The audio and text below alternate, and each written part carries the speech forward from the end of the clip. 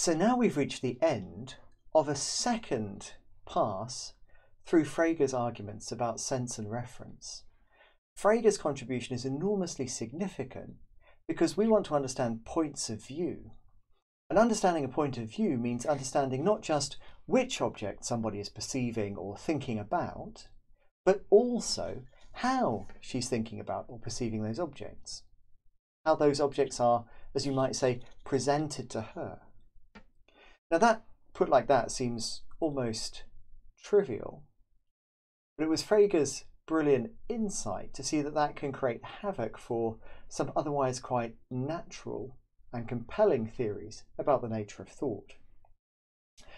In order to try to explain this to you, I took a kind of detour and introduced the notion of a proposition.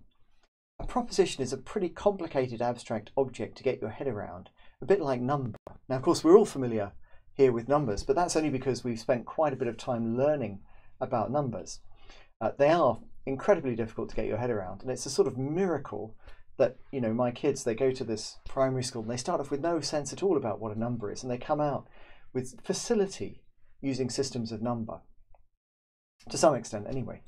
Likewise with propositions, there's a big cost to get your head around the notion of a proposition. But once you've got there, like the notion of number, it makes thinking about a whole range of things much easier than it would otherwise be.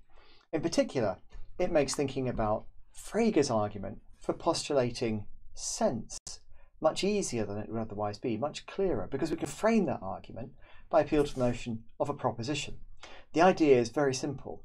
What Frege has shown us is this: if we want to use propositions to distinguish the contents of mental states, then we'd better suppose that in those propositions we don't use just the objects themselves, Charlie or whoever, but rather senses concerning those objects. The second thing we've seen is that when we ask, well, what are these senses? What is it that Frege is postulating substantively? As Campbell says, all that anybody has been able to think of is that different senses are descriptions.